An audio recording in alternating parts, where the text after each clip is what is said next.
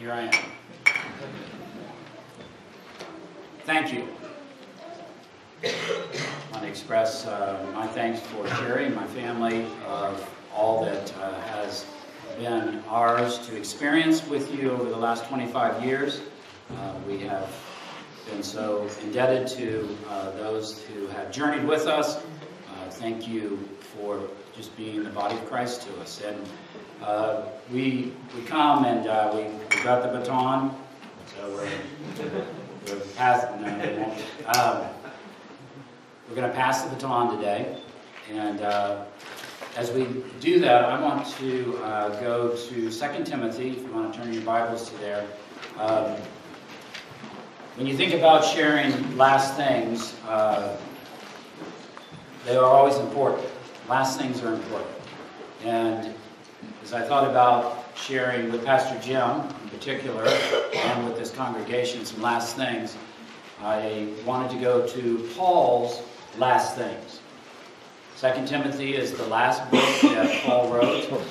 He is addressing it obviously to this younger man, Timothy, and he's sharing some of his heart and vision for what to see carried on from his ministry. So what we'll do with 2 Timothy is we're going to just look at a few verses along the way. I'm going to take primarily the first couple of verses or so of each chapter and talk about what I sense will be important to say. You know, if I said some things today, that might be good and well, but this has been written thousands of years ago, read and heard by millions, if not billions of people. These words will last forever.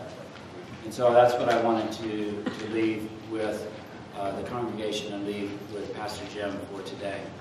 So looking at 2 Timothy, starting there in chapter 1, Paul is, of course, introducing himself. And I'm not Paul, and Jim's not Timothy. So let's get that straight right from the beginning. But as he addresses Timothy, it's, I think, important of what he says. He says, Paul, an apostle of Christ Jesus, by the will of God. And the will of God, what matters? What matters in life? What matters is the will of God. And when I came to the Lord about 45 years ago or so, all of a sudden things changed in my life because I was living for my will. I was doing everything I wanted to do for me. And all of a sudden something else was introduced into my life, and I was like, but there is someone else who has a will for my life. And I need to start to seek that out. And so that started that journey. But then 25 years ago, living in Greenville, South Carolina, and wondering what was next, I get a call from Harry Simmons. And our phone was by the kitchen here, and there was a little hallway that went down, and then there was a bathroom to the right, and then some bedrooms on down the right. And we had a long cord on our phones. You remember cords on phones? Some of you might remember that. So Shari could be in the kitchen with that phone and working in the kitchen because it went that direction. But if I didn't want to be interrupted or whatever, I just took the phone around into the bathroom and closed the door, sat on the floor in the bathroom. So Harry, we talked on the phone that evening. Me sitting in the bathroom. Were you sitting in the bathroom? Never mind. Some things haven't changed over 25 years.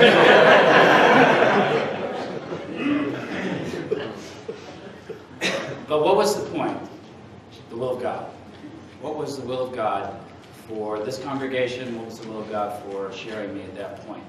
5 years ago, we started praying, didn't we? Said, Lord, what's your will?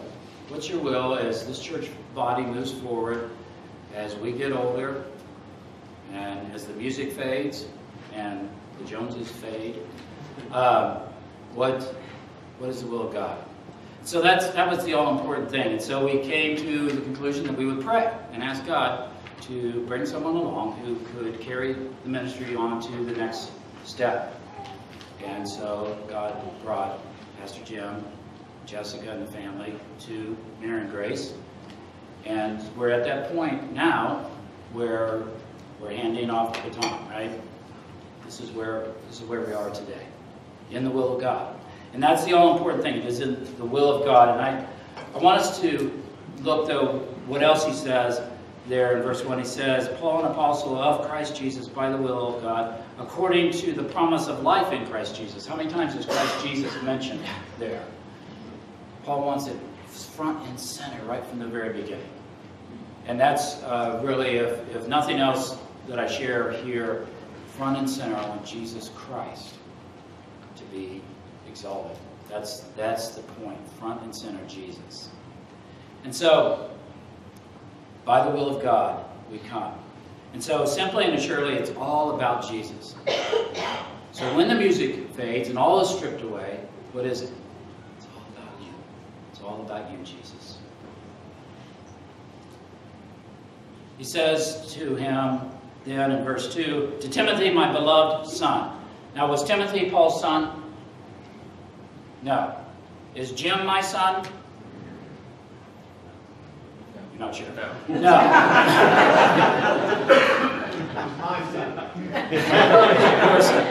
I do have a random assortment of sons here today. Why don't you guys stand up? Let me see how many of these are my sons. God bless you. So,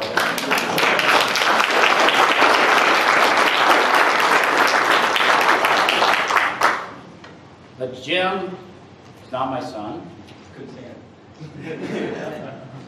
But obviously in the relationship that Timothy and Paul had is something that Jim and I have shared in a degree over these years, where we're passing the baton on.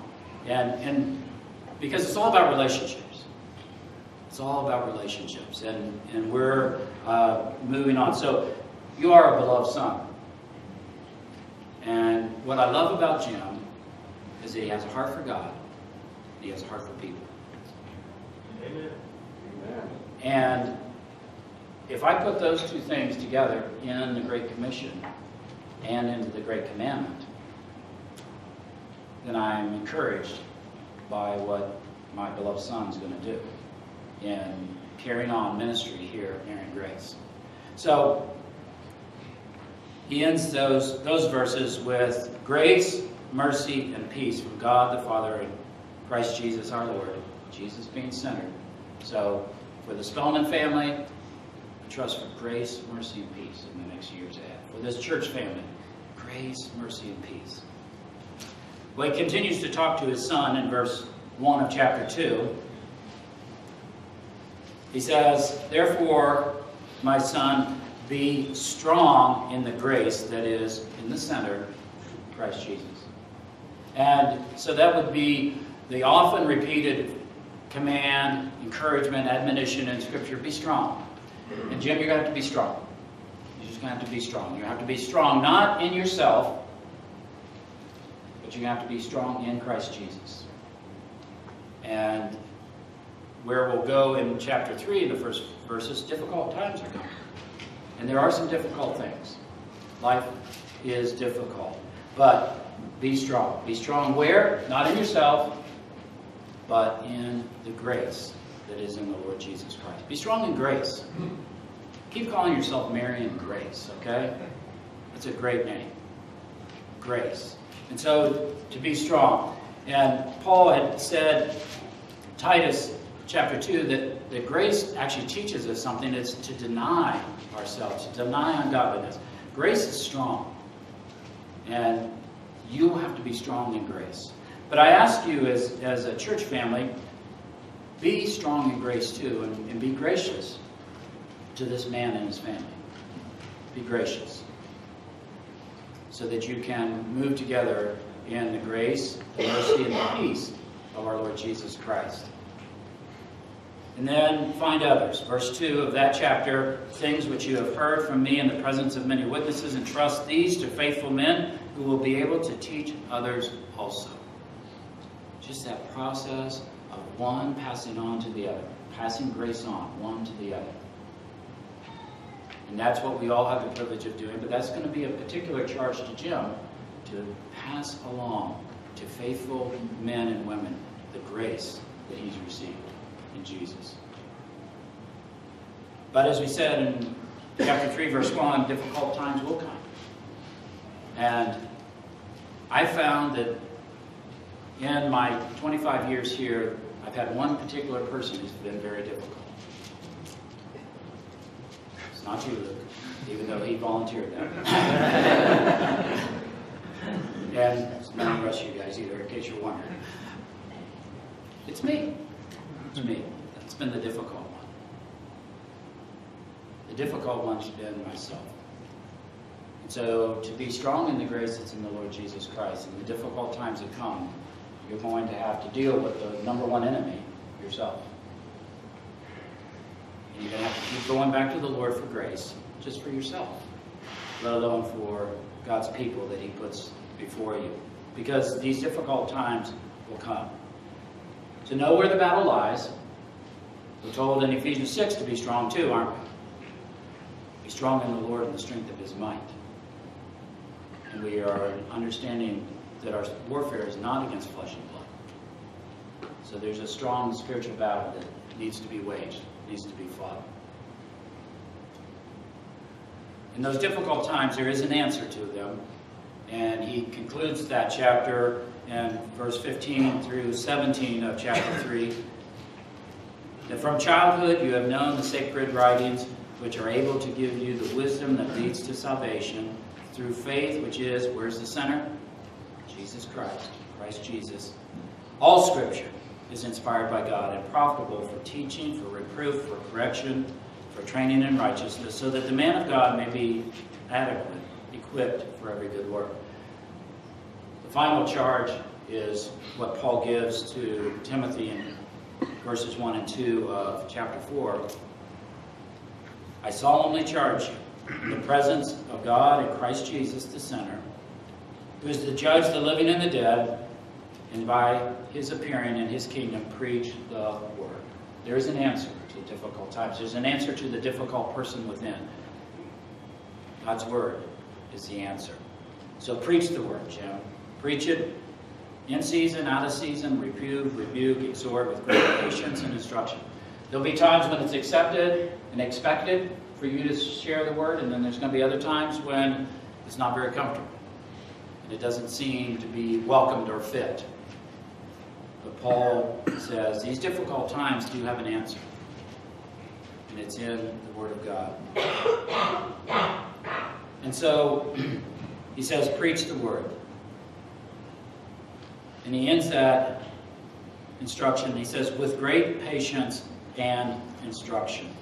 Great patience and instruction. Again, I charge you as a church family, show great patience. Is this a perfect man or a perfect family? No. And you haven't experienced that along the way either. But be patient. Be patient. We've had some very patient people in this congregation. If you've been here from the time we were here 25 years ago, stand up right now.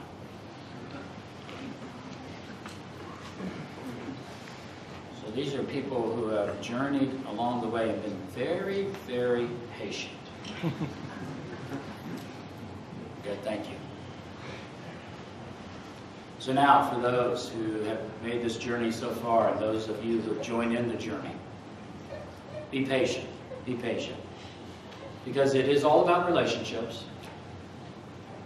It's all about a relationship with God and a relationship with people. Love God and love people. We're going to need to be strong because there are going to be some difficult times. When I started 25 years ago, things weren't as difficult as they are now. Just our society, life in general, it wasn't as difficult. It's changed. So you're going to have to be strong in difficult times. But the main charge, I think, Jim, that I would give to you and for the congregation is stay centered on Jesus Christ and let the Word of God lead you there. Let's pray. Father, thank you for the opportunity to have been a part of your work here over these years. And thank you, the Lord, that Shari and I have a great, great privilege of not saying goodbye, but saying that we're moving on together in another role. But Lord, for what you want to do in the days ahead, I commit Jim, Jessica, Isaac, Fiona, Jane, and Lucy to you, to your grace, Lord, to your mercy, to your peace, that, Lord, they would be strong, all of them, but in particular as Jim leads his family and leads his church family, Lord, that he would be strong in your grace. So thank you, Lord. And I pray in Jesus' name, amen. All right, brother, here it is. Thank you. Bless you. Thank you, John.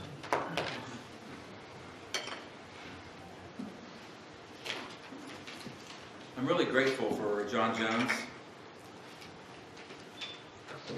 Our first meeting seemed accidental to me, but it was actually orchestrated by a former pastor on staff at Marion Grace, and he knew John, and he knew me, and he knew they were praying for someone, and he knew my desire to preach and land somewhere, and so he introduced us. And when Dave Pacheco introduced us, he assumed that I had already, he assumed that, he didn't know that, well, let me back up. When he introduced us, John assumed that I already knew why we're being introduced. I had no idea.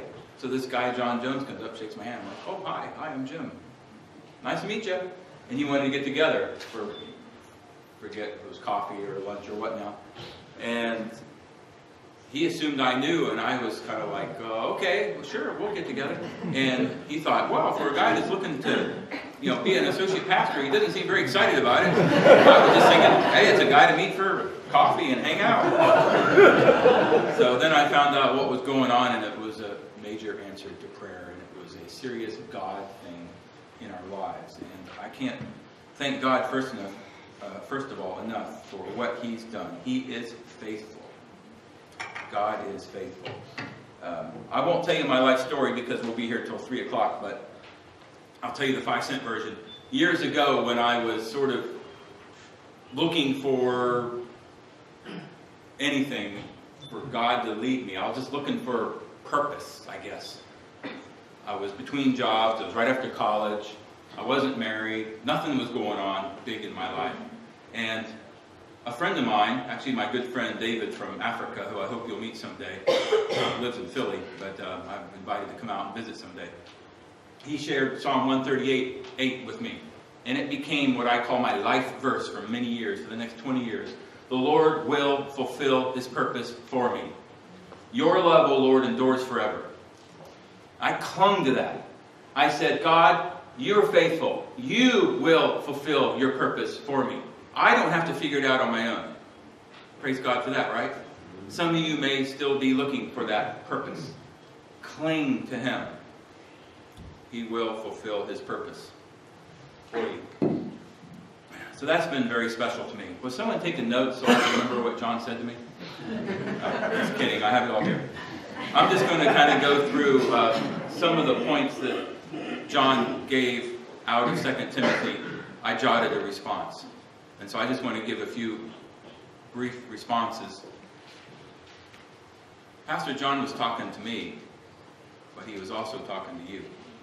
So I'll keep reminding you of that. So this is for you too. So I hope you were listening. Here we go.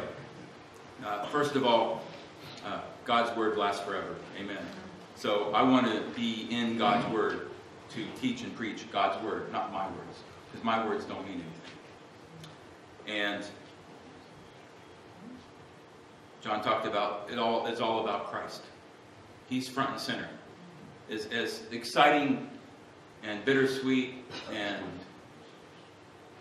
as this is for the Jones family, you guys are a great looking bunch.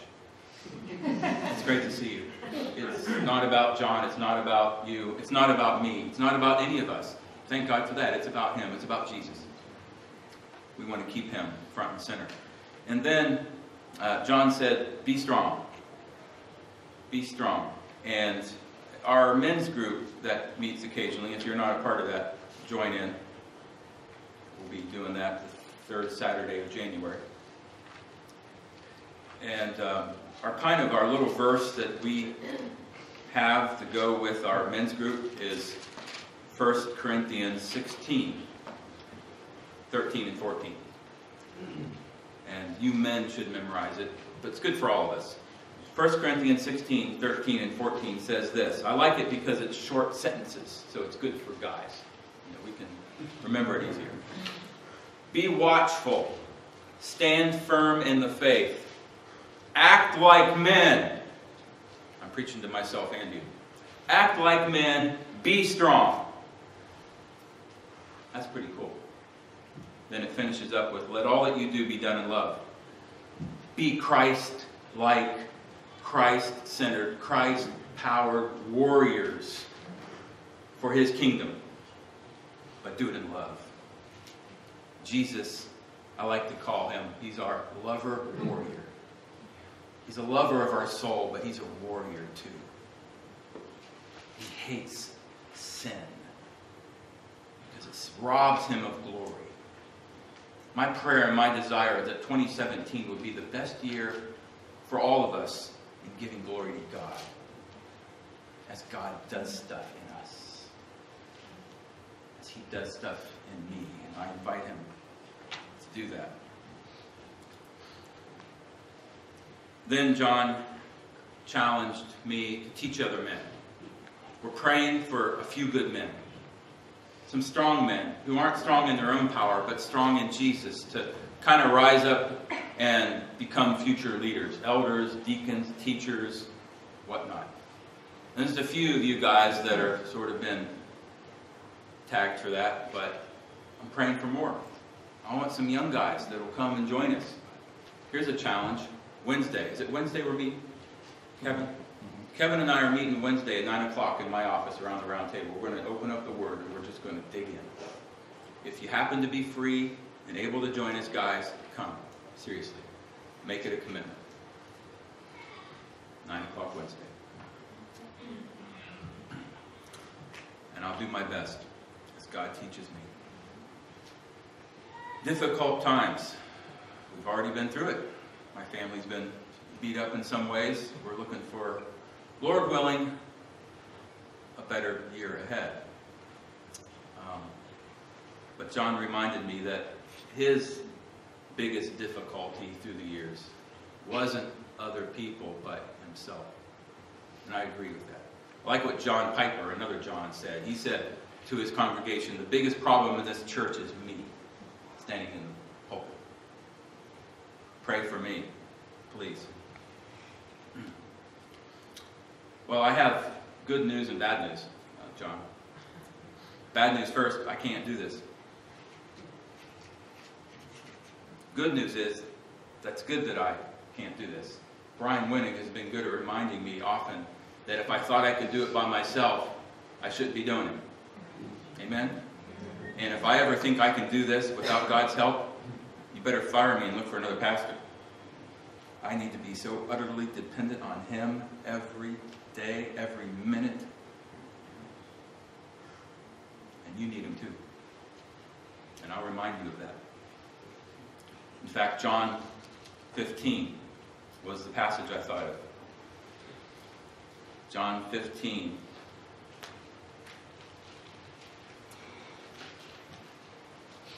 Verse 4. 4 and 5. John 15:5 could be a good memory verse, kind of verse to memorize, beginning of the new year.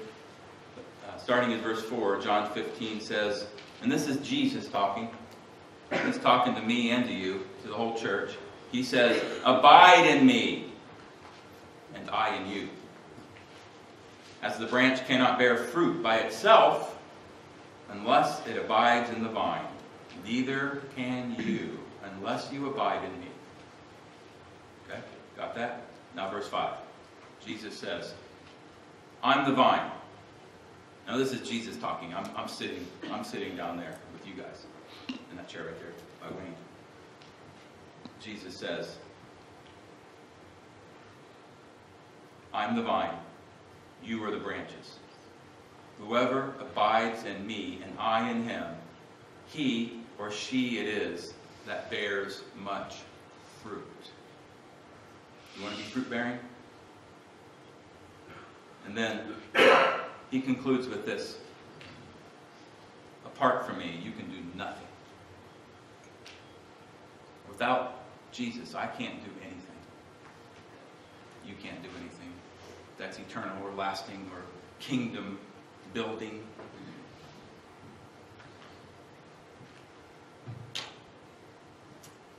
Let's not forget that. And I need that for the next challenge that John gave. Preach the word in every season, even when it's not popular. Friends, the day may come. Maybe not really soon, but we don't know. The day may come when America could change to the point that I could go to jail for saying things from this Bible that people don't like. It becomes offensive enough. It's happening in other countries. Who's to say it won't? I'm not trying to scare anyone, but let's be realistic, okay? I need to be prepared for that scenario. Maybe it won't be in my lifetime. We have no idea. But am I willing to preach in such a way, even if it puts my own life at risk? I want to be. But if I'm abiding, power. In fact, it goes on, Paul says in another chapter, he says, the kingdom of God is not about talk. It's about power. We don't want empty talk, empty words. We want the power of the living God to break in and do tremendous things in our lives and in this church and in this community, that we will be a light on a hill, unashamed, shining into the darkness. Pray for that in the coming year.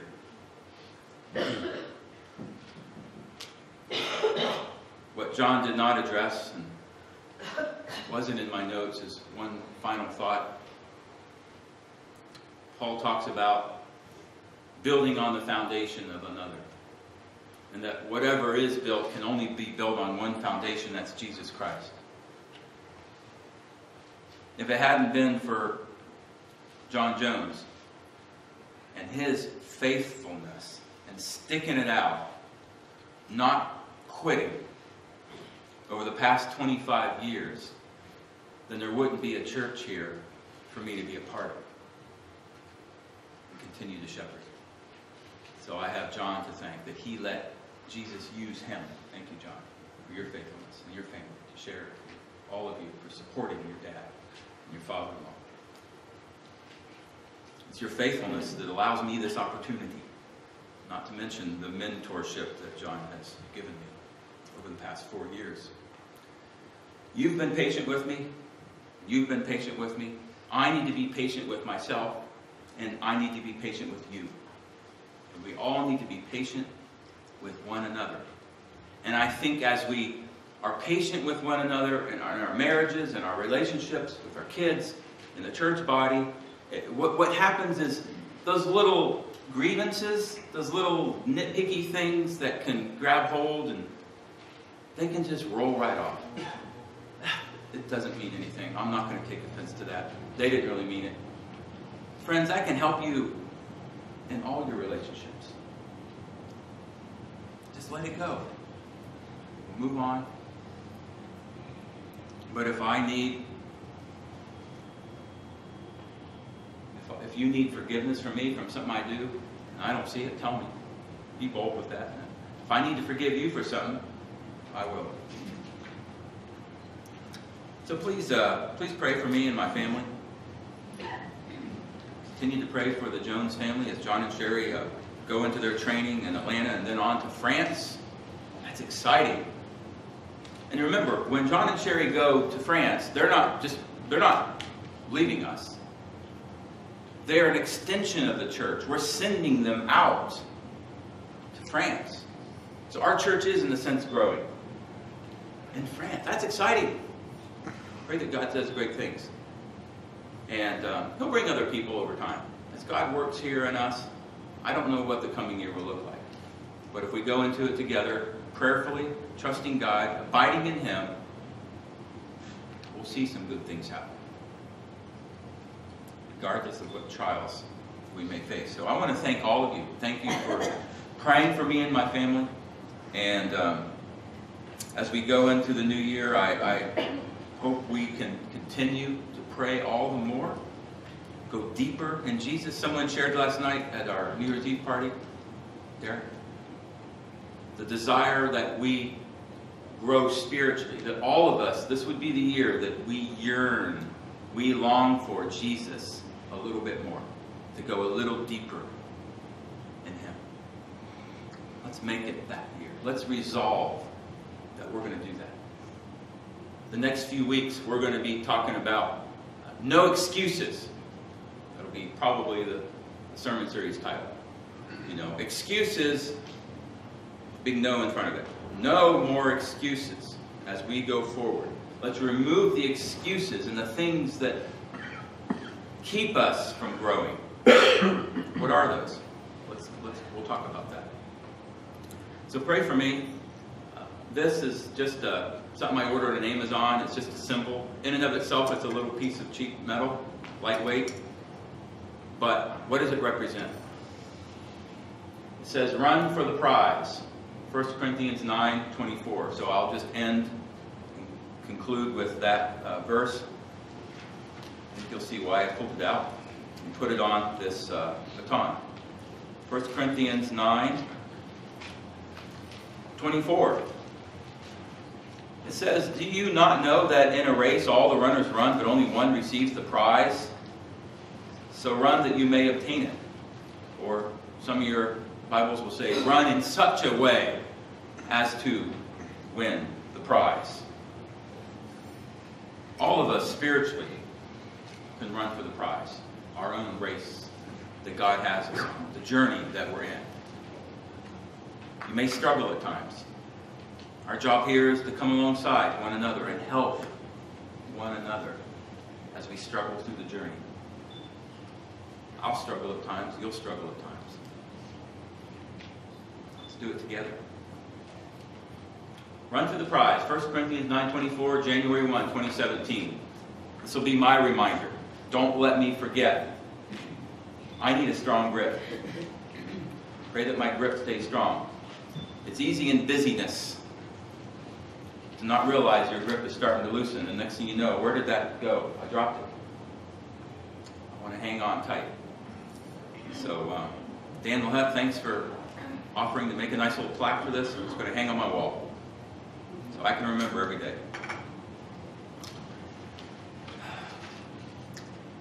Instead of me praying in conclusion, Dale Clace, our elder, is going to come forward, and we're also going to ask Pastor John to come forward, and we're going to give an opportunity for those of you who want to pray.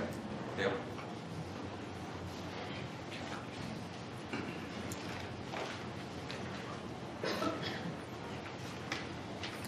I too have a phone app for a Bible, and each day it comes up and gives me the verse of the day. And this morning I pulled it up and it said, behold, I'm doing a new thing. Now it springs forth. Do you not perceive it? I will make a way in the wilderness and rivers in the desert. Great verse for the new year. Very appropriate. But even though my memory's slipping a little bit, I do remember that this was a particular verse that came to John and Shari when they were considering coming to Marion 25 years ago. And so, and gee, guess what? It's right there in your program today. So, great, great verse. Before we pray, I think it's appropriate. Let's have a photo op right down here. You two with the baton. Anyone, get your cell phones out. If you want to take a picture, now's the time. We're going to get just a couple minutes to make that happen. Now, is that the way you do it? Is track in track? Never been a track. You're handing it to me. How's it? I need the coach to help to teach you how to. Let me get out of the way.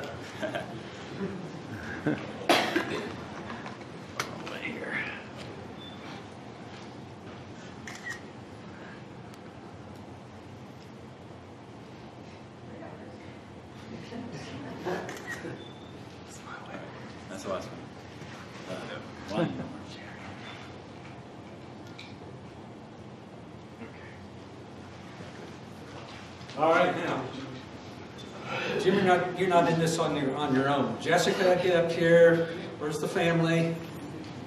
Isaac, come on, are they all here today? Janie, Fiona, Lucy, here they come.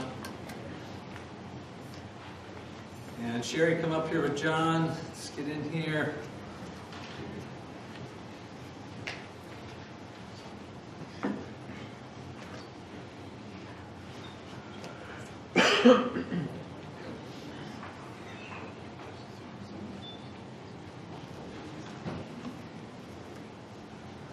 Slide in there, guys.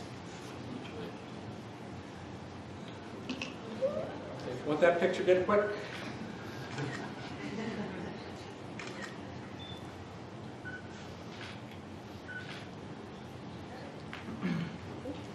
All right.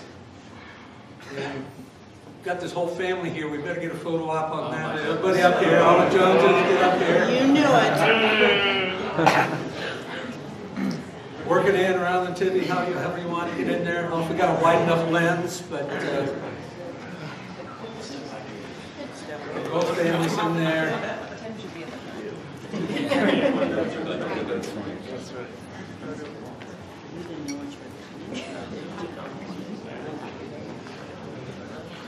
30 seconds. Keep on coming.